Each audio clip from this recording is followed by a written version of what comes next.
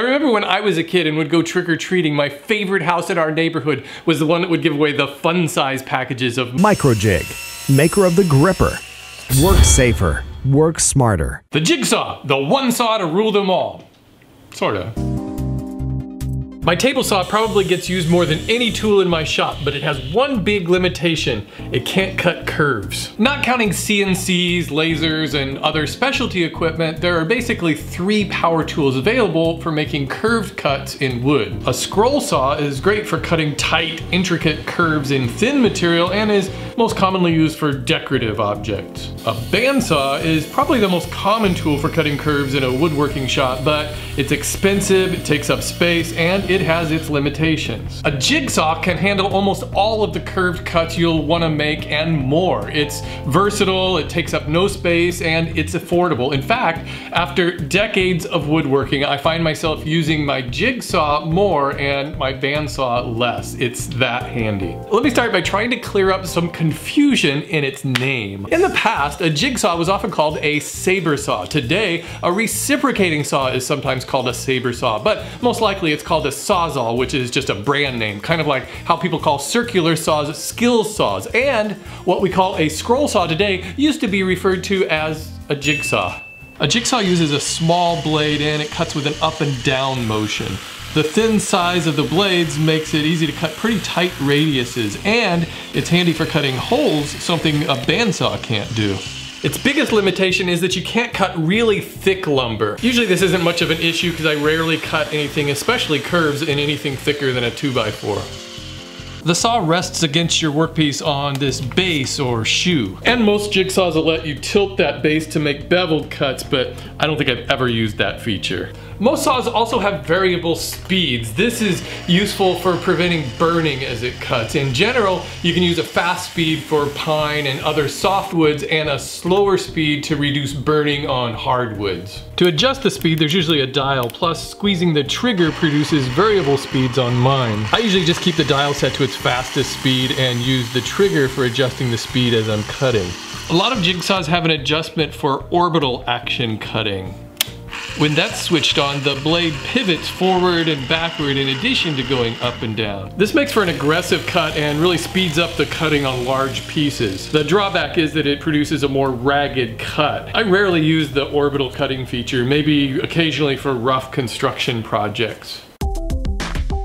If you've never owned a jigsaw and are looking to buy your first one, I'll narrow your first decision for you. Only buy a jigsaw that uses T-shank blades. Check on this before you leave the store. In general, there are 2 types of blade shanks that hold the blade to the saw. The first kind, and the most common, is the U-shank. These might require a hex wrench or some other kind of tool to install them into the saw. I used to have a saw like this and it was a pain to use, and sometimes the blades would fall out of the saw while I was making a cut. It's just not worth the hassle. The second type are the T-shank blades like these. You don't need a special tool to attach them. They quick change to your saw in a second and they stay very secure. The teeth on jigsaw blades can point upward or downward. The blade produces a smoother cut on the side of the wood that it's cutting toward. I actually prefer the reverse blades, the ones that cut on the downstroke, because usually I draw my cutting lines on the good side of the board. But most blades sold are the ones that cut on the upstroke. I have no idea why. Blades are also sold in teeth per inch. The fewer the teeth per inch, the faster but rougher the cut. A 10 TPI blade is good for most woodworking applications. This narrow blade is 20 TPI and it's great for cutting really tight curves.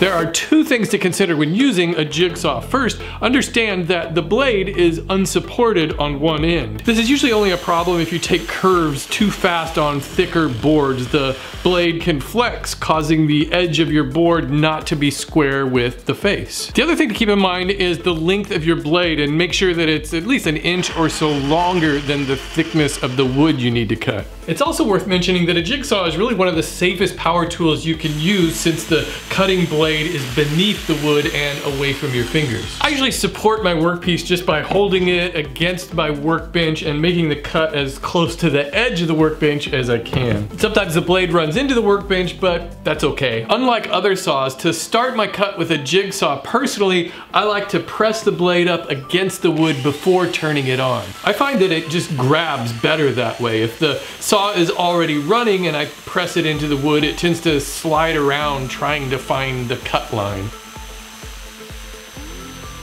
Be conscious of keeping the base of the saw pressed against the board. It's real easy to lift it up without realizing it, causing your edges to not be square. Slow down your feed rate for tighter curves. If the curve is too tight for the blade to turn, I kind of like to carve with the blade. You can even sweep the saw blade side to side and kind of nibble away at the wood.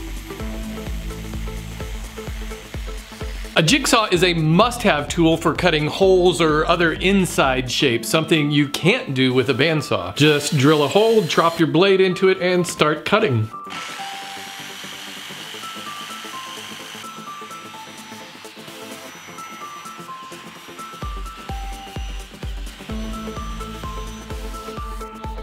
If you need to cut a square hole, drill holes in 2 corners and connect them.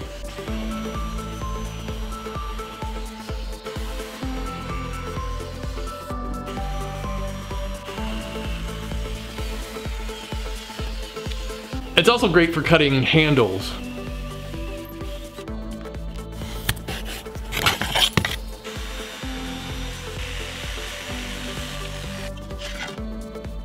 Those are just a few of the things you can do with a jigsaw, one of the most underappreciated, overlooked tools for making things. Hey, if you have any tips for using a jigsaw, leave them down in the comments. I want to thank Casper for helping to make this video possible by sponsoring Woodworking for Mere Mortals. Casper has created the perfect mattresses and sells them directly to consumers, eliminating the high-pressure, commission-driven sales.